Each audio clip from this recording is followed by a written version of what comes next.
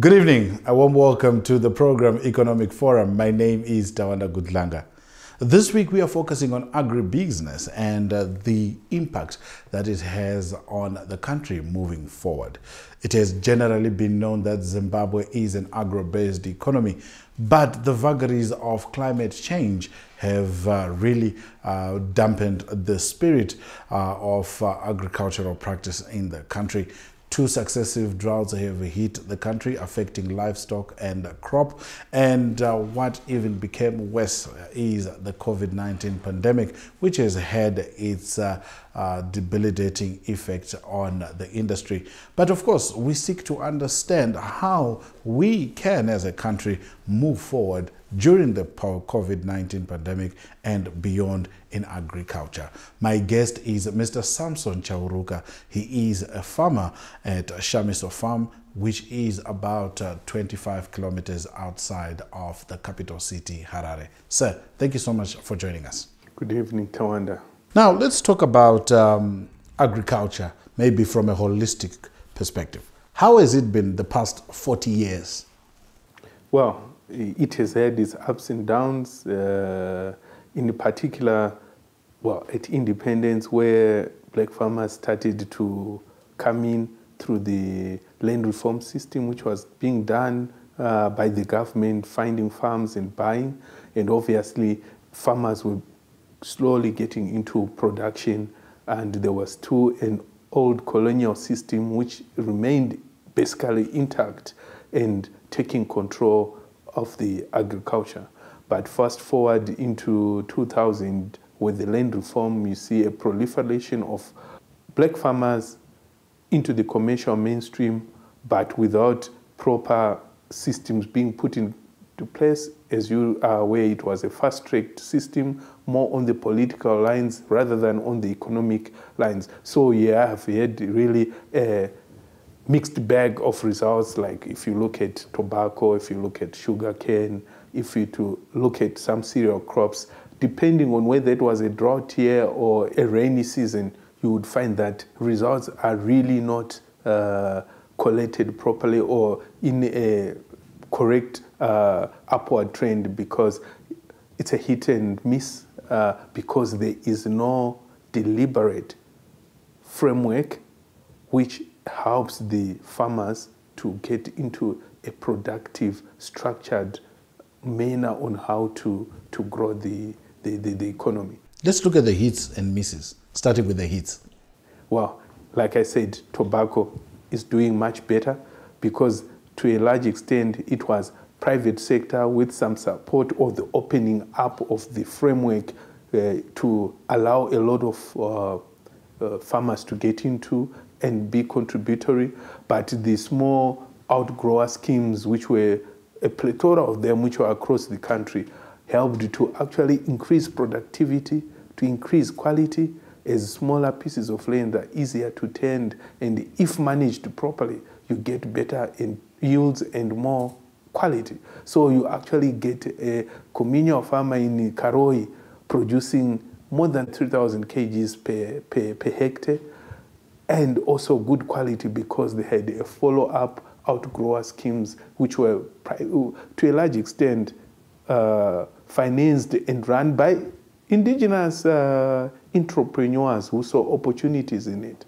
You see in Epo Valley, the smallholder sugarcane farmers, because they are leveraging off more experienced and structured framework, have done very well. And you look at the chicken, and now you see what we are trying to do in the piggery and goat production systems, where we are actually putting up deliberate frameworks, new ways of thinking, new ways of reorganizing the farmers so that productivity can actually go up. And but the misses?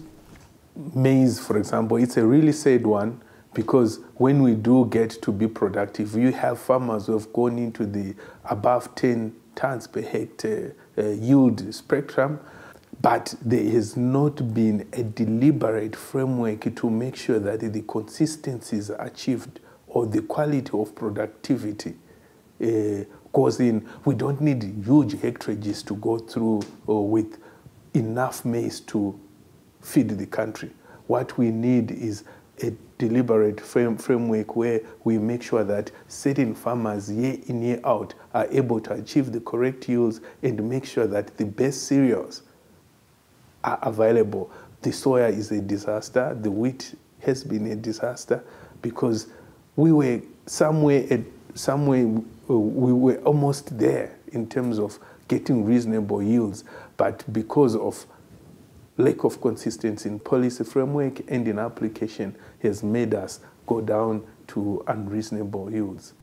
Talking about the historical nature of our agricultural business, as it were, what do you think is the lowest hanging fruit? We think small livestock, in particular things like goats, because of the growing demand internationally and our indigenous people having been exposed to their growing, what we actually need is just the harnessing and increasing in reasonable portions the productivity per farmer. We can easily do the same as we did in tobacco, because obviously the turnaround periods for the goats to get pregnant and to give birth, and if we can increase new genetics and so on and mix with the local indigenous goats, there we can easily get the high numbers. Obviously there's the poultry and the pigs. If we can make sure that the farm gate prices to the farmers are reasonable, and if we can make sure that we cluster the farmers to leverage each other and make sure that they actually become participants along the value chain before, within the actual production and beyond the production in terms of the handling, the slaughter, the cold storage, the marketing. And if the farmers, if it makes sense to the farmers, if they can get a reasonable return, definitely all the infrastructure which is lying idle can get back within a short space of time. Join us after the break as we explore the syndication model that SAMSON has written and has started to implement. Join us then.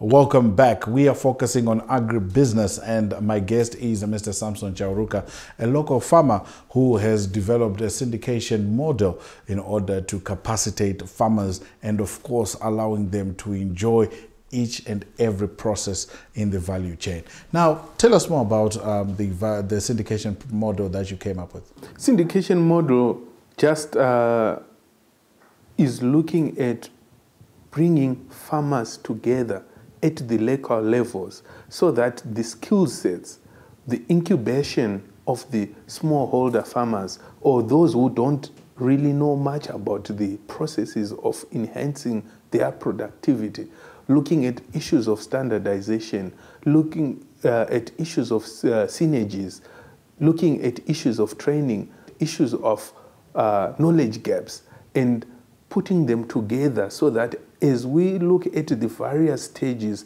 of the value chain of production, we are able to put together and marry together farmers, those who know, those who are at a slightly higher level, and those who don't really are at the beginning, can maximize their knowledge and their abilities to make sure that at the local level, we are able to create microeconomies which are supported by the legislative framework, which are supported by other farmers who are knowledgeable, or the processing and the value addition of their products to make sure that the farmers are the people who tell their own stories so that they are able to maximize value out of their enterprise at the individual level, at the group level, and at the corporate level. But how different is it from any other scheme or model that already has been put in place? Because you are talking about believing in numbers, and we've seen farming cooperatives being set up, we've seen incubation hubs being set up as well. How different is your model from some of these that are already in place? Obviously, the syndication model looks at the failures of, for example, what you mentioned, the cooperatives, where politics of the numbers becomes the downfall of the group, even if they were successful. You look at the issues of donor funding, where it was about sustainable livelihoods rather than about economic emancipation of the farmers, the minimum levels of productivity expected at the individual unit. So what we are looking at in syndication, we are putting beyond just the production issues, but looking at an economic framework which makes sure that the key success factors required of the farmer to make sure that they maximize their enterprise or their profitability are inculcated into the production process at the various levels. This is looking at the individual unit and putting them together in groups at their various levels until we come up together with a cluster which is functional, which is a basis of putting an industry together. We are wanting to make sure that the farmers become real participants in the key economic areas of their production. But are they not participants if they are beneficiaries of programs? Let's talk about the Command Agriculture program or Command Livestock program. There are also other programs with development partners to ensure that there is sustainable livelihoods. There are also other various ways that government and other development partners are ensuring that that is actually reached. No, I think the key difference with the main government programs which have come in and failed ultimately is because people are receiving without putting benchmarks to make sure that they retain that which they get to make them be capacitated to move to the next level of production. Like I said, the syndication model is premised in commercialization of the smallholder sector, filling up the knowledge gaps which those farmers have, but training them to standardize to a minimum level acceptable at international standards of productivity per unit. Or if it's a pig, the farmer is able to make sure that he is able to match the minimum performances expected for them to make a good return. At the same time, we are taking out the elements of entitlement, of nepotism. We are taking off the element of politicization and making sure that those who deserve to get the support, those farmers who have the propensity and the potential to produce and to be effective, are supported and make sure that they have got a leveraged position and working beyond just their own unit. Right now, you get some farmers do very well, but they don't have the knowledge about the markets. The value is taken away at the slaughter level or at the holding level with the cold chain. But we are giving those farmers who excel an opportunity to become participants along the value chain and get residual income from their enterprise, not just for them to be logged out at the farm gate price or at the farm level. We want them to be the writers of their own success. Now, as a part of the writing of success, there have been mixed reactions with models such as contract farming. I remember watching something even on in America where some contract farmers have had serious challenges. How different is this from contract farming if you are talking about commercializing the smallholder?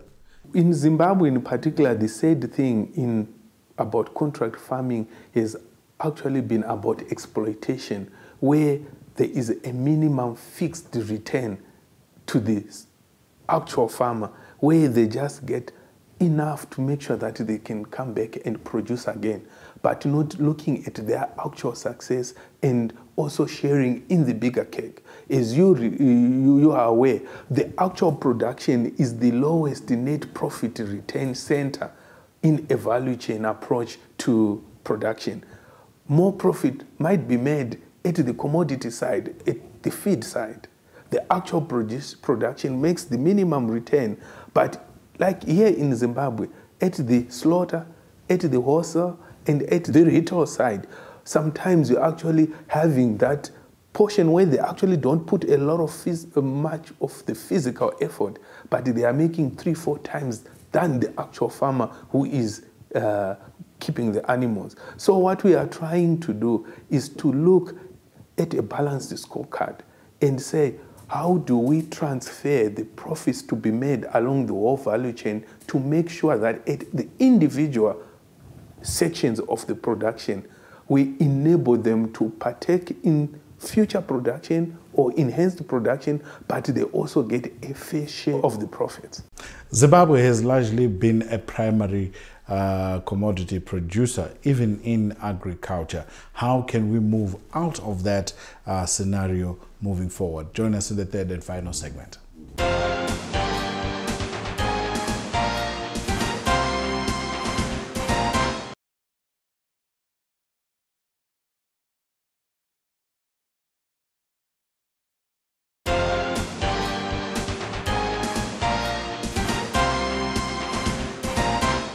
Welcome back to the third and final segment of Economic Forum, where we are looking at agribusiness with, of course, a particular focus to a syndication model that is believed to be one of the ways that farmers, particularly smallholder farmers, can begin to enjoy fruits of their labor across the entire value chain. And my guest is Mr. SAMSON CHAURUKA. Now, you were talking about having to enjoy some level of success or profitability across the value chain. Some will say this sounds really mythical. It cannot happen. Do we have the framework that does allow the farmer to actually enjoy across the entire value chain, particularly in livestock? Yeah, this is where the syndication model again seeks to address in a significant way.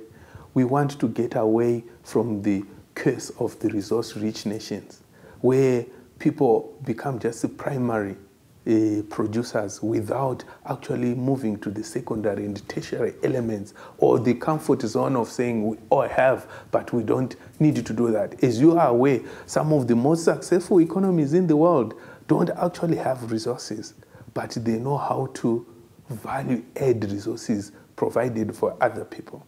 And for the syndication model, it is a significant part to make sure with the development partners we have come in with, in particular for the pig and goat value chains already, is to make sure that we leverage off the more successful small to medium farmers and capacitate them, fill up that financial gap, the capex gap, which was required in order for them to do those other processes beyond their own production, to make sure that they are able to go forward along the value chain in terms of the slaughter facilities, the feed manufacturing facilities, also congregating the small butcheries around the country into more efficient ways of doing things so that we create a retail aspect, so that we are addressing both the input side and the off-taker side of things.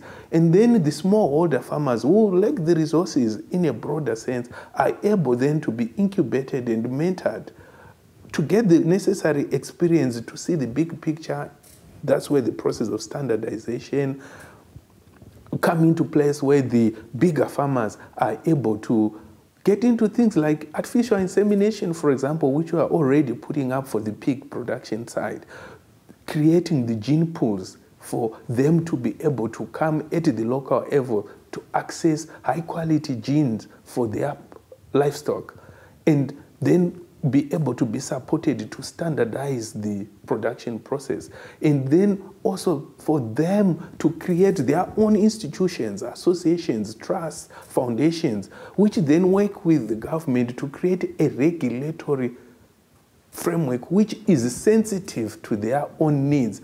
And therefore, we are giving them a voice, a combined voice at the local level, so that the authorities within their own communities can tailor-make the national policy framework to be able to better support them to be productive. But are farmers protected from the realities of monopolies, oligopolies? Because this has been one of the major factors affecting productivity at a smallholder level. That's where, again, the syndication model addresses the concept of contract growing, which had been abused in this country, where the big monopolies would enjoy the subsidies from the government and so on and things like that, and not then put them down to the farmers themselves who are producing to them. And they were actually making sure that the farmers take the bad end of the stick, they take all the risk, they take all they access their resources at no subsidies at all. What we are saying, smallholders, if put together in a commercial framework, a well-run organization, are able to sit at the big table, because they then congregate and get the numbers and the volumes of their raw materials required for their production. And instead of one farmer coming and saying, I want 2 tons of maize or 1 ton of soya from the government subsidized, we are now having 1,000 farmers coming in and requesting similar volumes to that what the monopolies were getting, and also requesting to say, our members, because we are processing at the correct level, we are accounting for our production, we are accounting for our revenues, and therefore contributing to the tax bracket, and more importantly, the financial inclusivity which comes with being together. The farmers are now able to profile themselves in able to access cheap money, which in the current circumstances would go to the same big monopolies to make them even stronger, to exploit them.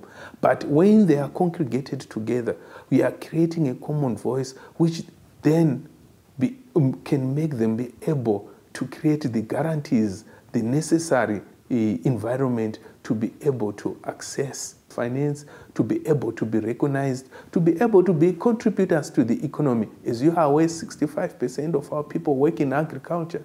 But in the current scenario, that is where our biggest tax base should be. But for us under syndication, we are actually saying each company or each individual unit has to be registered, have to conform to the laws, have to be contributing to the fiscus in a way which make them be entitled to the same subsidies like any other major industry. So as we wrap up, SAMSON, you mentioned something to do with funding, because one of the biggest challenges is access to funding, particularly on the part of the smallholder farmer. Is there a strategy that has been put in place for them to be able to access this money? Under syndication model, that was a very pertinent question we were looking at. And initially, we have managed, because we wrote a robust model which speaks to the farmer and the interests of the farmer. We have fortunately accessed money under the EU funding, round of funding for livestock, under the Zimbabwe Agricultural Growth Program. And again, an essential part with the new dispensation, you find that the Minister of Agriculture and the technocrats are taking an interest to understand the nitty-gritties of the economics of agriculture. And we had the Zimbabwe Agricultural Program. Because the farmers are being selected on a transparent manner, we are now able to access that kind of funding.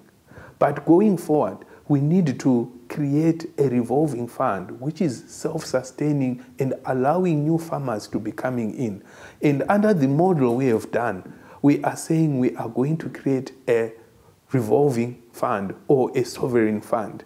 And fortunately, because we've got people who believe in the program, the more bigger smallholder farmers or small mid to medium enterprises who are becoming the anchors, they have agreed to match funding, a matching program with the EU funding coming in, where they actually contribute their own funds to make sure that they create a strong base.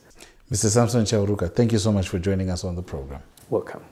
My guest was Mr. SAMSON CHAURUKA, a local farmer who developed a syndication model which has been adopted by the European Union in collaboration with the government of Zimbabwe through the Ministry of Agriculture. We've come to the end of the program. Do join us again next time. My name is Tawanda Gudlanga. It's pleasant viewing.